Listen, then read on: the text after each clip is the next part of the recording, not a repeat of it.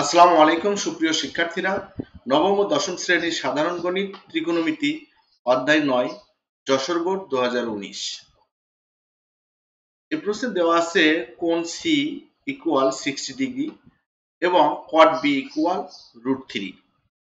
ক number cosec theta equal 2 হলে tan theta এর মান নির্ণয় করো। তাহলে কোসেক থিটা ইকুয়াল 2 হলে এখান থেকে থিটা এর মান বের করা যাবে, তারপর আমরা ট্যান থিটা এর মান বের করব।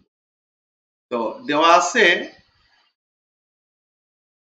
cosec থিটা ইকুয়াল টু 2 হচ্ছে cosec 30 ডিগ্রির মান, তাহলে আমরা 2 এর পরিবর্তে লিখতে পারি cosec 30 ডিগ্রি। তাহলে cosec theta equal cosec 30 degree, তাহলে cosec cosec আমরা বাদ দিলে থিটা এর মান 30 বা 30 ডিগ্রি। এখন tan থিটা হচ্ছে tan 30 ডিগ্রি, tan 30 ডিগ্রির মান 1/√3।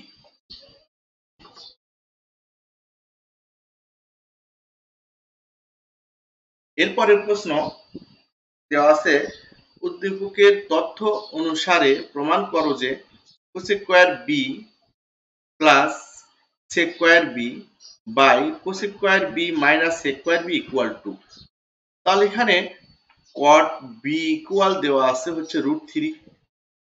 এখান থেকে আমরা b এর মান বের করতে পারবো। b এর মান আমরা বাম পক্ষে বসিয়ে দিলেই খ নম্বরের বাম পক্ষ সমান ডান পক্ষ প্রমাণিত হবে। তো এখানে দেওয়া আছে cot b ইকুয়াল √3। তো √3 হলো cot 30 ডিগ্রি এর মান, তাহলে √3 এর পরিবর্তে আমরা এখানে বসাইতে পারি cot b equal cot 30 degree. তাহলে cot cot বাদ দিলে b এর মান 30 ডিগ্রি, অতএব b ইকুয়াল 30 ডিগ্রি। তো b যদি 30 ডিগ্রি হয় তাহলে আমাদের এখানে বাম পক্ষ দেওয়া আছে হচ্ছে cosec square b plus sec square b by cosec square b minus sec square b। এখানে আমরা b এর মান বসিয়ে দিব।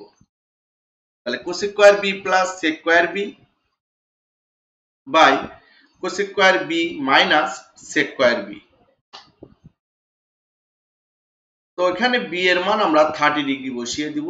তাহলে cosec স্কয়ার 30 ডিগ্রি হবে plus sec square 30 degree by cosec square 30 degree minus sec square 30 degree. তো cosec 30 degree এর মান হলো 2। cosec 30 ডিগ্রি হলো 2। এখানে cosec 30 ডিগ্রি হলে তার মান হয় 2 আর sec 30 ডিগ্রি হয় 2/√3। sec 30 ডিগ্রি এর পরিবর্তে আমরা বসাইতে পারি 2/√3। তো এখানে তাহলে 2 স্কয়ার হবে, এখানে হবে 2/√3 হোল স্কয়ার, এখানে হবে 2 স্কয়ার আর এখানে হবে 2/√3 whole square.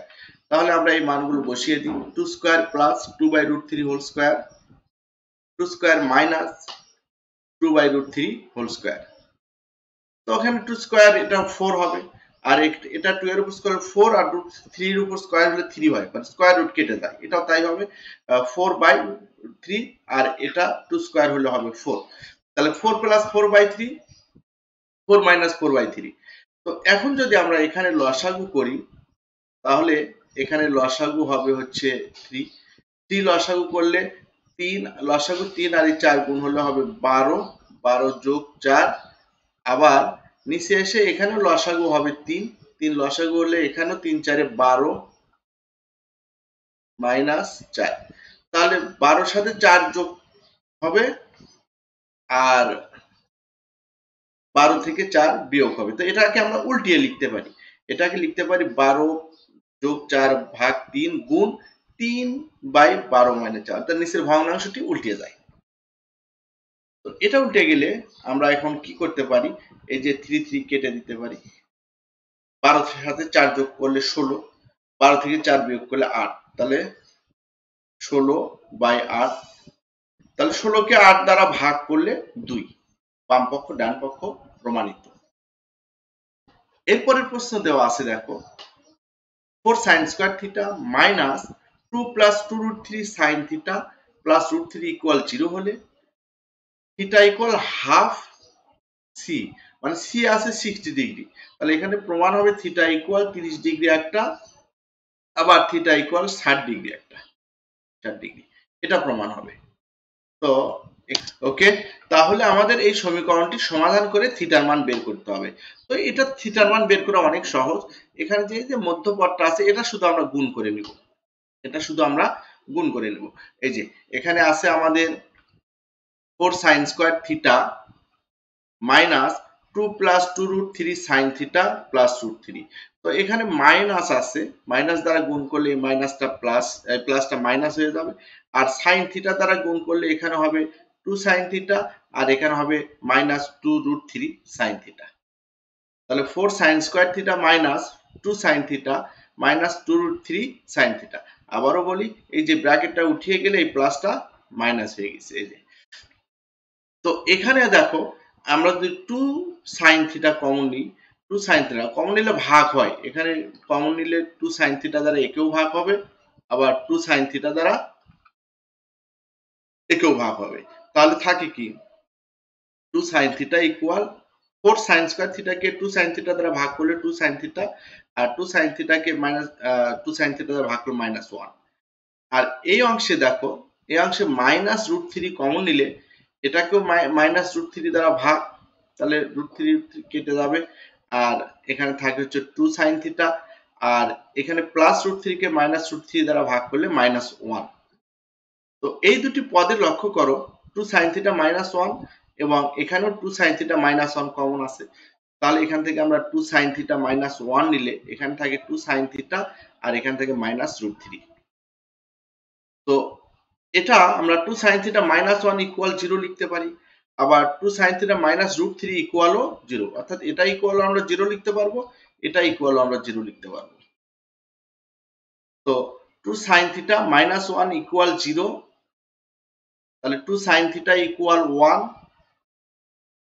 sin theta equal তাহলে হবে হাফ। এই যে মাইনাস 1টা পার পক্ষান্তর করলে প্লাস 1 হয়েছে, হাফ হচ্ছে sin 30 ডিগ্রি এর মান। তাহলে sin theta equal sin 30 degree, sin sin কেটে দিলে থিটা এর মান হয় 30 ডিগ্রি। তো 30 ডিগ্রি কি, 30 ডিগ্রি 60 ডিগ্রির অর্ধেক।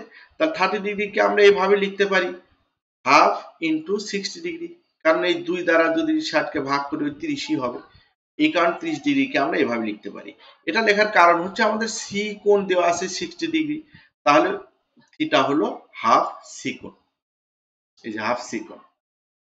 এরপরে অথবা 2 sin theta minus root 3 equal 0 লিখতে পারি। তাহলে এই মাইনাস রুট 3 কে পক্ষান্তর করলে 2 sin থিটা ইকুয়াল রুট 3 হয়। 2 এখানে sin থিটার সাথে গুণ আকারে আছে, তাহলে এখানে ভাগ করে দিব উভয় পক্ষকে 2 দ্বারা, তাহলে sin থিটা ইকুয়াল রুট 3/2 থাকবে। রুট 3/2 হচ্ছে sin 60 ডিগ্রি এর মান, তাহলে রুট 3/2 এর পরিবর্তে আমরা sin 60 ডিগ্রি বসাইতে পারি। এখন এই sin কেটে দিলে থিটা এর মান 60 ডিগ্রি, 60 ডিগ্রি হলো সি কোণের মান, তাই থিটা ইকুয়াল সি কোণ লেখা যায়। অতএব থিটা ইকুয়াল হাফ সি কোণ এবং থিটা ইকুয়াল সি কোণ প্রমাণিত।